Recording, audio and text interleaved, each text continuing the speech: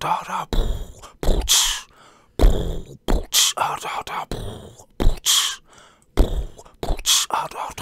everybody, this is I'm Larry and this is Wayne, and welcome to a baby cage match here in Milwaukee, Wisconsin. So tell me, Wayne, what do you expect to see tonight? Yeah, we have some very good contestants here today. The best we've seen in a couple of years, Absolutely. I'd say. They're very excellent. And yes. if you look at ABB, you know, she's really put up an impressive season this year. Yeah, she's grown a little bit, yes. Yeah. Much from last year. Is there anything you expect to see from her? I'm expecting a big win, but yeah, she's very good. Yeah. Oh, and here they begin. It looks like ABB is taking a bit of a passive approach. Oh, what is she doing? It looks like she's stalling. Oh, it's a trap! It's a trap! Oh, wait, not a trap. Oh, here she is moving. She's coming forward for the attack, getting ready to pounce. Will Monkey be able to handle it? Will he be able to? Oh no!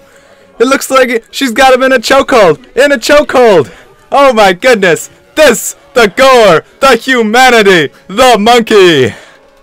Wow, truly a champion. Just look at the way she takes victory, just with such dignity. You know what? This is what we like to see from our competitors, Wayne. Yeah.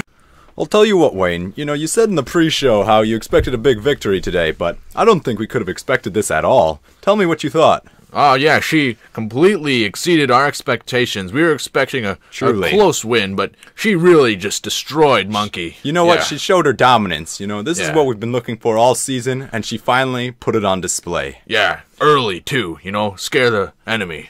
Let's look at our contestants here. We have Tigger. What do you think of Tigger? He's put up a good fight in past years, but he's kind of getting old. I don't know how well he'll do. Yeah, especially in the baby cage match, you know, they're always trying to stay young. Yeah. Always trying to stay young. All right, well, let's get to the match. Round 2, Baby versus Tigger. Well, it sounds like the crowd is a clear favorite here, Wayne. But what can we say about ABB and how she handles herself as the underdog? She's the underdog. She has been since the beginning of the season. You know, she wasn't expected to do much this year, but she's really pulled through. And it just shows the way she shows up and handles herself under pressure, you know? Yeah, it's most don't do this. Like when they get under pressure and they just kind of fall apart, but she's a really strong little...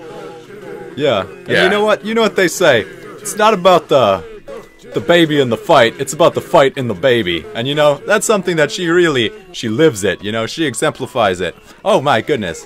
What is she doing here? This looks like a new move. I've never seen this before. She's really just going in for him, going in for the kill. She's going for the jugular. Oh my god, this is like the olden days. Oh, the humanity. Children, cover your eyes. Look away. This is bloody.